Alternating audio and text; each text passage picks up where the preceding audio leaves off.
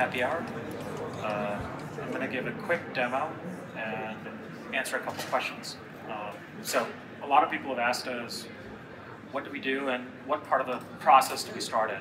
So our whole workflow is essentially this diagram.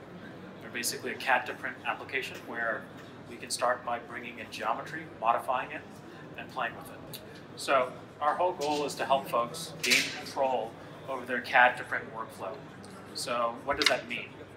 It means by first being able to start by importing geometry. So of course we can bring in STL files, but why on earth would you want to do that? I mean, if you spent all this time designing some beautiful CAD data, the last thing you should want to do is discretize it and ruin all the metadata. So we can of course bring in native CAD geometry and play with that. Of course we can still bring in STL files. The largest STL file that we've ever brought was 10.5 gigs, 225 million triangles. And the largest that we could theoretically bring in is 4.2 billion, but no one has ever requested that. Once you bring in this geometry, you want to be able to orient and position it. After that, you want to generate some lightweighting and supports. This needs to be fast and sophisticated. After that, then you want to be able to slice this data. And again, by slice, I don't mean just necessarily slice the tessellated mesh. I mean take the surface, do a planar intersection, get the parametric curves, and discretize on chord height and geometric curvature. After we've sliced it, and again, we can slice as an SVG, a PNG, or CLI, or any of these formats. You then want to be able to generate the toolpaths and scanning strategies and exposures. And the whole key is, what I'm going to be showing to you today is what we call the Dyndrite Additive Manufacturing Toolkit. It's basically an end-to-end additive manufacturing solution, basically designed to streamline your workflow and make you as efficient as humanly possible. The punchline to all of this is not anything wizardly or magical, it's just mathematics. So at the core of any type of software, there's something called the geometry kernel. This is essentially the thing that does the mathematics in the background. And the whole idea is, well, the last time one of these was dramatically changed or written was in 1985, over 30 years ago. And so what we've been doing for the last 4.5 years is writing a brand new kernel completely from scratch. So, of course, making complex geometries is difficult, we recognize that, but we believe that a key core issue is iteration time, right? We have some customers who spend 15 minutes loading in a file. Imagine doing that 4 times a day with 10 people in your team with a burn rate of $100 to $200 an hour. We're talking about wasting tens of thousands of dollars every week just loading in files. Of course, then the next bit is an unnecessarily complex workflow. We'll design something in CAD, export it in STL, fix the STL, add lightweighting, add supports, slice it, then take it into your printer slice software. It'll tell you it's wrong. You'll go back, you'll fix this a few times, and eventually you might actually print something. Right? So clearly time's being wasted, but most importantly, you're losing quality. So to that, what we care about is efficiency. And there's no better way to show efficiency by just showing you a demo. So here we have our app, and let's start by first doing something pretty fun. I'm going to first import a Parasolid file. Of course, I could have brought it in an STL, but let's start with something actually interesting. So we'll scale it down, we'll slam it to the plate, we'll then zoom in on it. And you can tell that we actually have a Parasolid because I can show you the wireframe. All right? So let's go back to seeing it. And because we have the surface data, we can then click this button, highlight any of the surfaces and say, okay, let's now orient it. Then let's make a couple copies. Okay, let's zoom out. Let's grab the main parent, because they're all linked, they'll all move together. Let's rotate and translate them. All right. Then let's select every surface at a 45-degree angle. Let's see that from below. Okay. Now here again is where not having a triangular mesh, but CAD data actually becomes important. If I had to select the triangles on this thing, simulated, right, I'd have to select them one by one.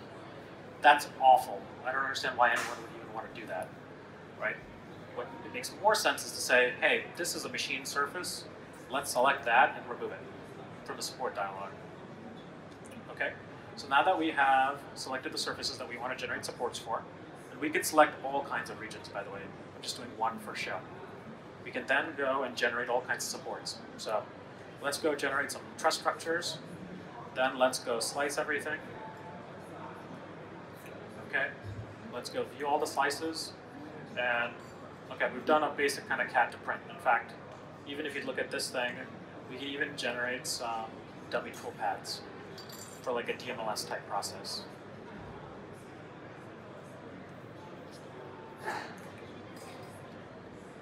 Let's zoom in. Okay, but this is actually probably the most boring part of the demo. The most interesting thing is, in using this GUI, we've actually already generated a bunch of Python. So what does that mean? I'm going to go hit save and show you. Okay, so now we're going to close the app, and let's go to the tutorials. And so this is the code that I just generated completely from the GUI. And now all I'm going to do is I'm just going to go run it. So launch the app, bring in all the files, generate all the supports, move them around, slice everything, and then show. Right? So in the simplest incarnation, this is just like a macro. But in a more interesting incarnation, because we have this Python code, we can start to do all kinds of interesting things on top of it. For example, a job shop can go build a website for analyzing things. An MES software can connect to it to go analyze lots of build jobs. Someone can build a tool or an application to automate very specific, tedious, low-value tasks.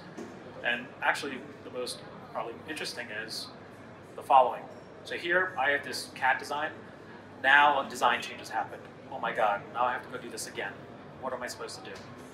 Well, I'll go close the app. I'll go into the design and say, I'm going to change this from crank 1 to crank 2.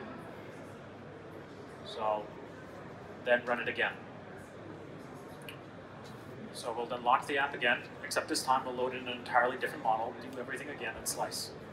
And you can see it's an entirely different model, right? So again, the whole idea is to speed this process up as fast as humanly possible, right? You're supposed to go from CAD to print in 5 minutes. You're also supposed to learn the software in 5 minutes to go from just left to right, right? We've also emulated this by creating a feature tree, all right? Do you have any more questions? Maybe can you show us which type of hatching strategies? Good question. In terms of, for example, hatching strategies, rather than showing the specifics, I'll show you the toolpathing API that we're creating.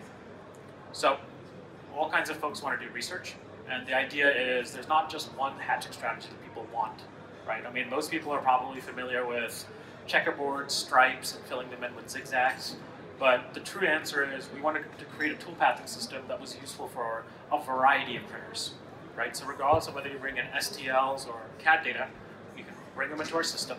You can then get the polygon contours, the voxel data as like PNGs or SVGs, or even the spline curve slices, because some printers can actually print the spline.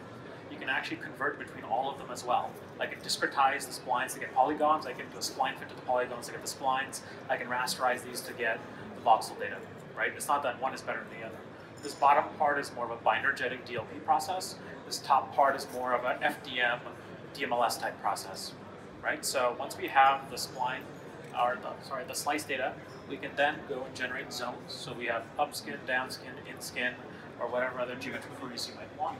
You then want to be able to translate and rotate those slices. You want to then generate offsets inside and outside to compensate for the beam width. You then want to do slice level parameters, so you might want to change the rotation of the hatches at every single point or change the translations. And then comes to the actual scanning strategy, right? So strategies that most people are familiar with are checkerboards and stripes. In our mind, we wanted to create a macro strategy so that if you wanted to make elephants, you could pattern those as well. Then, once you go to the next step, which is what we call micro hatching, that's how you color it in. Again, you can use our library of zigzags and things, but the whole idea is that you can go develop your own. And then finally, we go to setting up the parameters and exporting it to the machine. So our goal isn't to necessarily tell people how to do things, it's to create an environment where lots of people can experiment and try things. And if nothing else, just use the baseline that we provide. So everything about our software is but giving power back to the user, freedom to do anything they want, and control over their entire process. All right? Just because I have the audience, I can also show you one more demo. So I'll launch our app again. And this time, I'll show, for example, like a latticing demo. So the first thing that we're going to do is bring in this impeller. Funny enough, it actually takes a little bit longer to load the impeller than to actually do the lightweighting.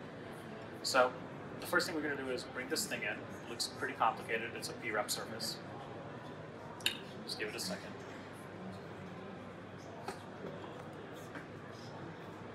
Okay. Then we'll take this thing, we'll scale it down, we'll slam it to the plate, we will zoom in, we'll then take it and rotate it about the x-axis 90 degrees, we'll then move it up, and then I'll hit this lightweight button. So the first thing that we're going to do is, it's going to analyze the surface and system. So what you see here is it slowly going over the surface and analyzing it, trying to determine where it can do these lightweighting intersections and where it's going. Again, notice how the computer isn't locking up. If you could hear it, you're hearing the GPU go throttling up, right? So this is all being analyzed in the GPU and trying to figure out where these intersections can actually take place.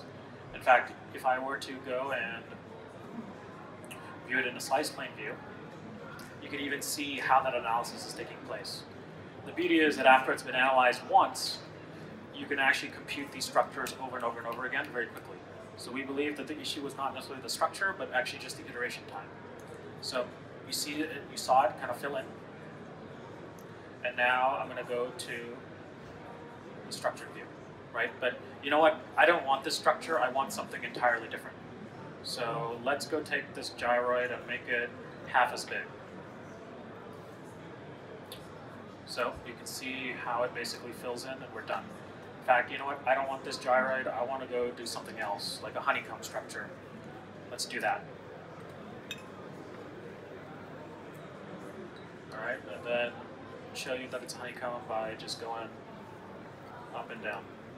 But you know what? I didn't like this honeycomb either. I'm going to make it even smaller. So let's go do that.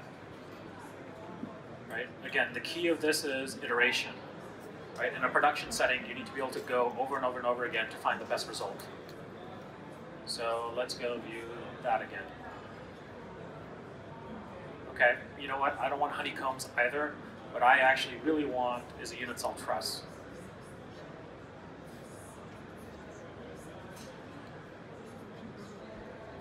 Right? And again, the speed at which this is happening, so this is a 1 millimeter unit cell size.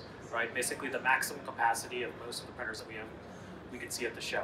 Right, the beauty of this is all happening on this laptop, but of course our software can work on Windows, Linux, it can work on laptop, desktop, air-gapped computer, and the cloud. Right, in fact, we're actually talking with a number of our OEM vendors to figure out a way to even put our software inside the machine itself to make it so that you can do things live on the machine and course correct and make it even faster. So. Thank you all for seeing this demo. I'll be around for a few questions, and there are definitely folks around this here who can answer more. Thank you.